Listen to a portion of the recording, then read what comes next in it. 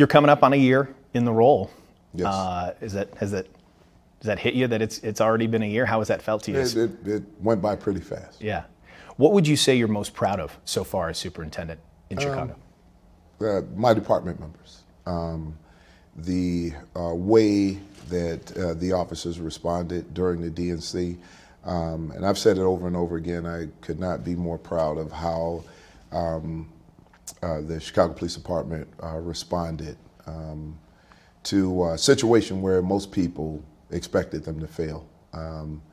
They performed in exemplary fashion, and I just can't say enough about the work they did. Is there anything you took from the DNC that you learned that you can apply to the more day-to-day policing, maybe what you did yourself? Anything that you took from that experience that you hope to apply to how CPD conducts itself every single day? Absolutely. Number one, the focus on the wellness of our officers. Two, preparedness, training, constant training. Three, the leadership aspect, the top-down effect, making sure that our leadership is in the field, helping our officers, making sure that our officers have the tools that they need to succeed. What's one or two things that you wish you could have done better in the last year? You know, there's always things that could be done better. I want to be a better communicator, make sure that when we're talking to the public or we're trying to get a message out, that people have a clear understanding of what it is they should expect from us, the things we should expect from them, and then just have those open lines of communication with our community members and the citizens of the city to make sure that we build those partnerships. If I gave Larry Snelling a magic wand and I said, hey, you can fix one thing with this as it relates to policing, public safety, what's one of the things you'd fix right away if you had that kind of power? You know, violent crime. Violent crime affects everyone in the city. Whether it affects you directly or indirectly, it's traumatizing. Obviously, it's traumatizing for the victims, but it's also traumatizing for the family members of those victims. And that trauma is across the board. So if there's something that I could wave a magic wand and put an end to right now, it would be violent crime.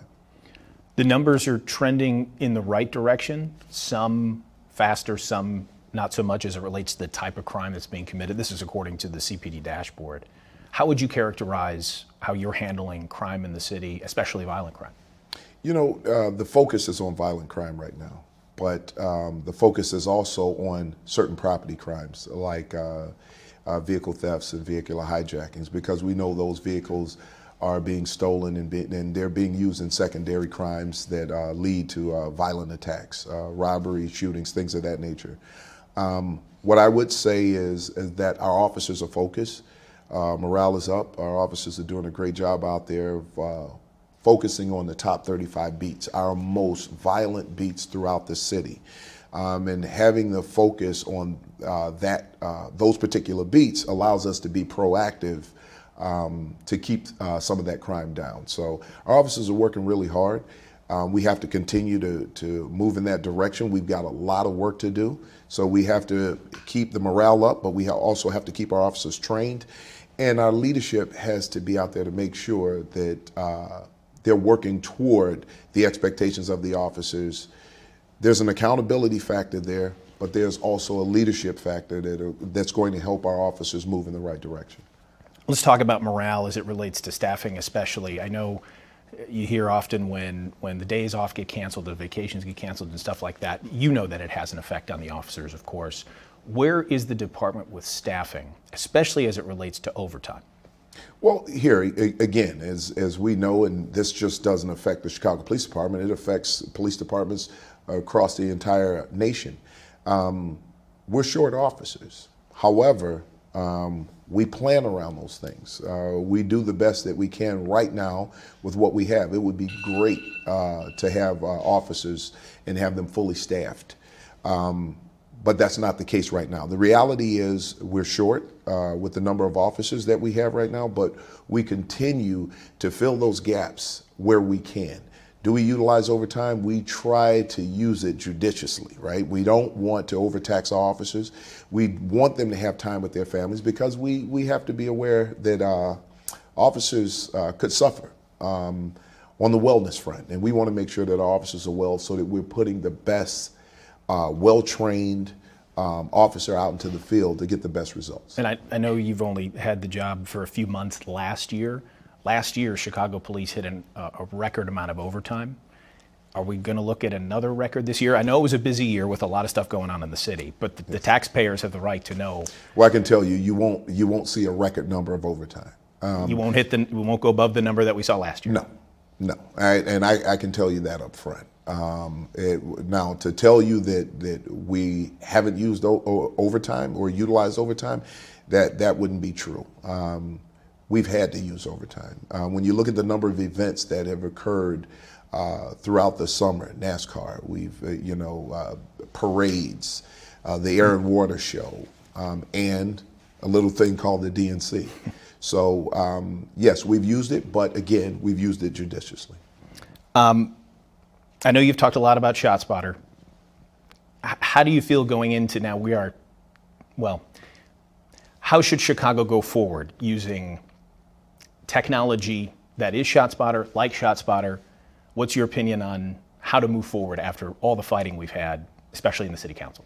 Listen, my opinion right now is not just an opinion. Here are the facts. The fact is that our police officers are out there every single day, no matter what. Technology, no technology. If the technology goes down, our officers still have to go to jobs. They still have to respond to violent crimes, and we still have to be out there to protect our citizens and our neighborhoods. And that's what we're going to do. The fights, the arguments around ShotSpotter, I'm done with it. I'm not focused on that right now because whatever the outcome, our officers are going to continue to do the great work that they're doing out there. And listen, we want people to call 911. We want to make sure that if they hear shots, call 911, and we get that dispatched out to our officers as quickly as possible, and we get our officers to those jobs. If ShotSpotter or a similar technology does not continue to be used in the city, how would you like that money to be used best for the department? Well, I'll put it to you like this. I don't get into the financial part of it because that's outside of my wheelhouse. What I can say is this. Where we can provide our officers with more resources to get the job done, and whatever those resources are, I'm willing to do that, especially in training. The resources in training, when you see the response of the Democratic National Convention, that was a result of preparation. It was a result of training. And when we can provide our officers with that level of training and then hold everyone's feet to the fire to that training from the officers all the way up to the top, you see the positive outcomes that we can have as a result of that. I want to ask about Chicago Police does not have a great record of solving hit and run cases, even those that result in the death of a person. In 2021, I know you weren't the superintendent at that time, we're looking at 0.3% arrest rate for hit and runs, 2.3% if it's a case where someone is killed. NYPD, just as a comparison, 25% arrest rate. Mm-hmm.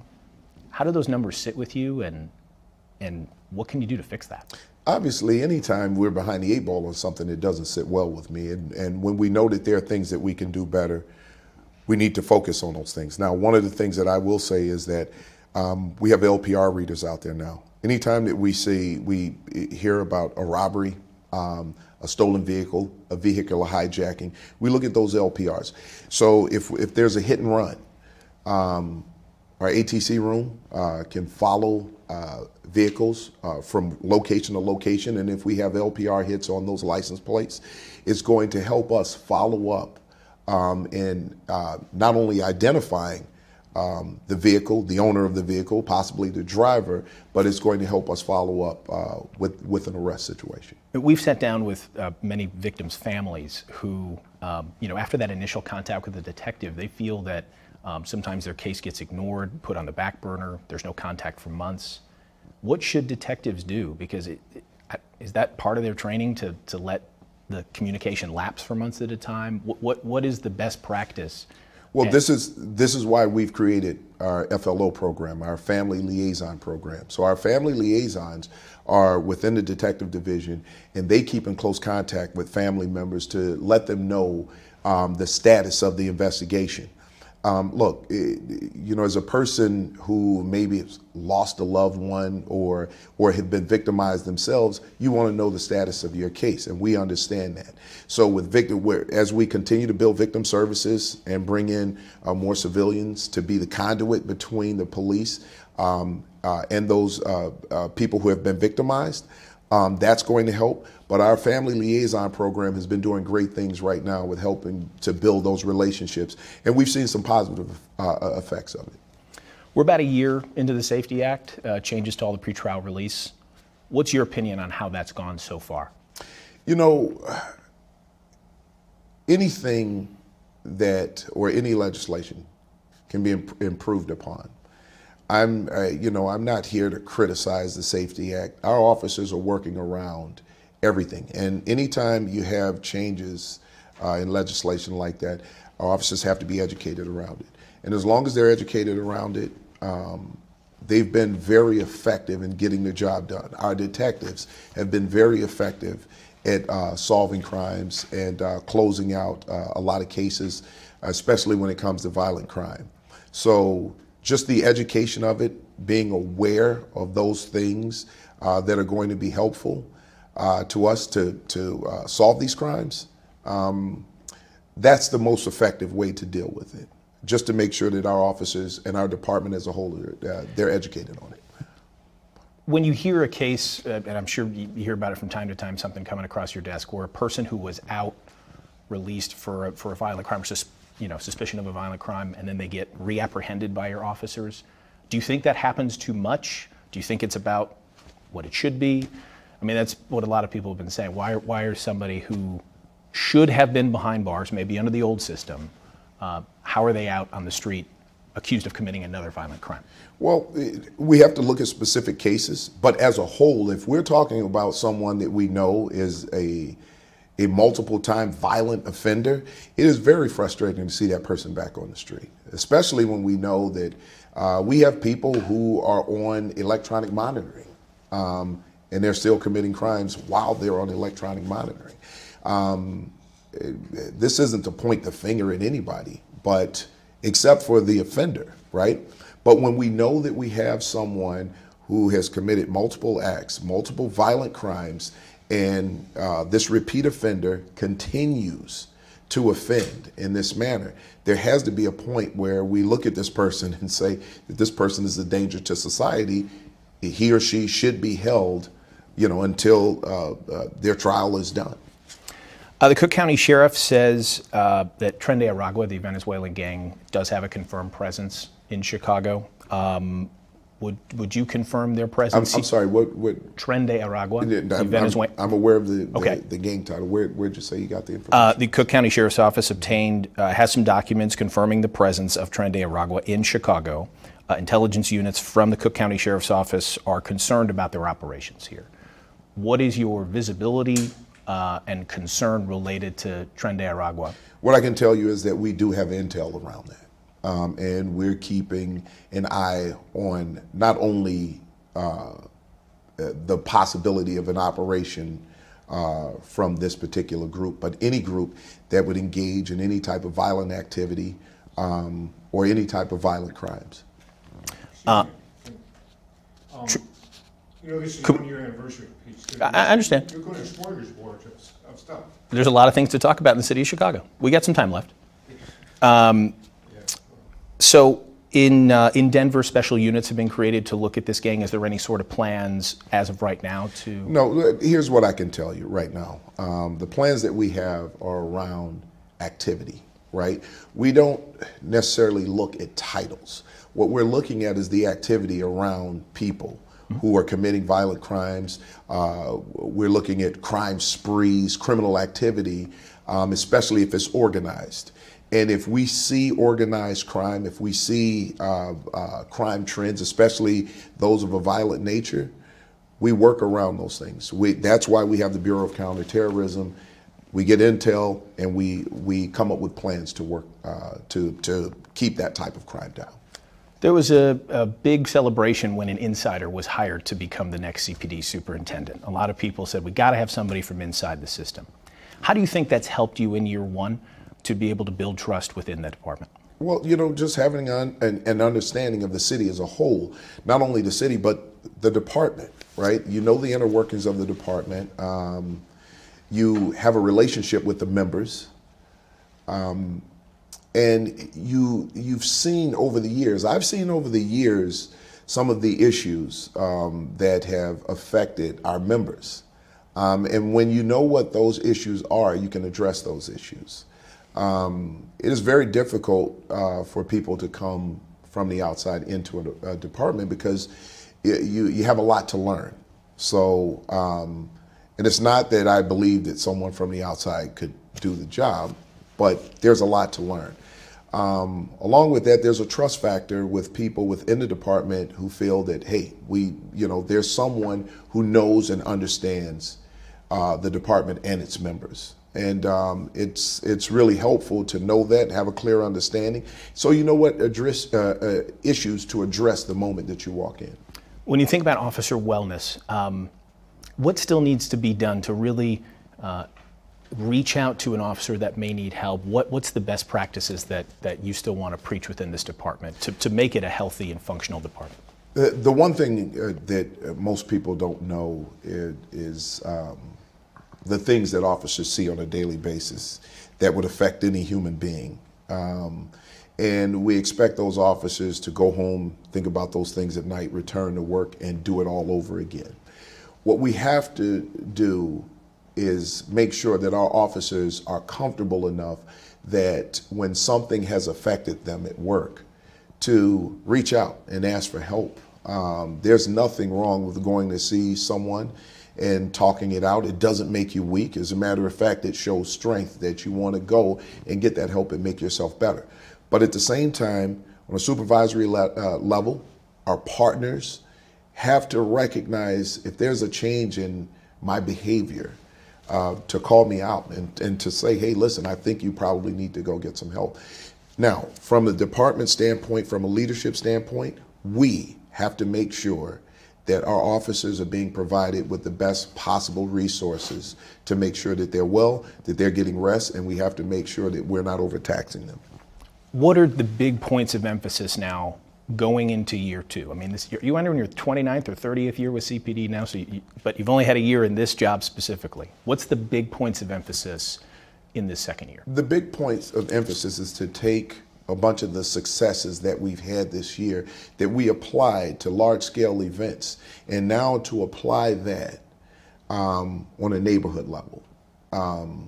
We're looking at the effectiveness of preparedness, training. We want to use that so that our officers now are developing relationships, better relationships with people in the community, getting to know people, becoming a part of the community in a way where we all feel like partners. These are the things that's going to help us get to the bottom of violent crime.